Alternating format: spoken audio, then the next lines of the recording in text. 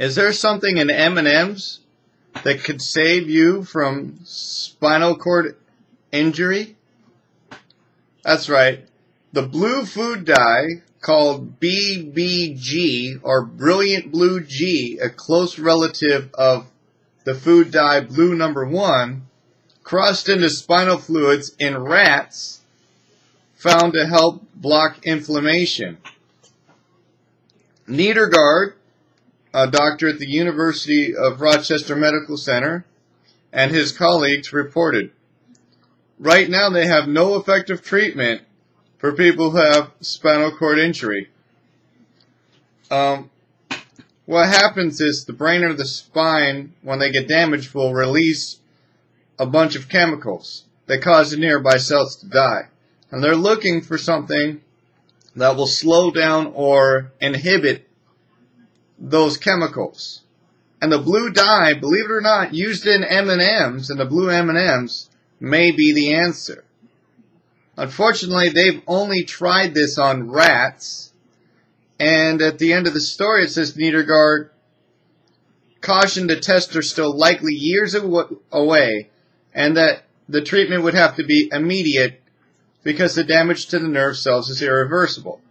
So right now, they have something that might work that they've tested in rats, and it's years away from being used on humans. Meanwhile, in those years coming, people who suffer from acute or regular spinal cord injury that may have had the option to use this as an experimental on themselves will have irreversible damage on their spine or brain that could have been prevented on this thing that's been tested on rats. I'm not saying administer it. I'm saying give them the option. Hey, we tried this on rats. It may work. It may not. If it does work, great. If it doesn't, it's just blue dye. Okay? If I knew that I was going to have irreversible damage on my brain or spine, regardless, and there was a treatment that might work, I'd be retarded. I would be insanely stupid to not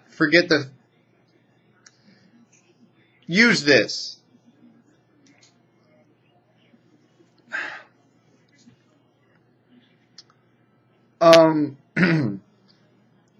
There's also treatments for many other diseases that they've tested on animals, found that it works, and then it takes so long to get to humans. But I feel that if they find something to work on an animal that's similar to humans, that the human should be able to try it. Sign off a waiver. Look, I understand the risks in using this dye in my spinal fluid, but it could also benefit me greatly. And I'm okay with that risk.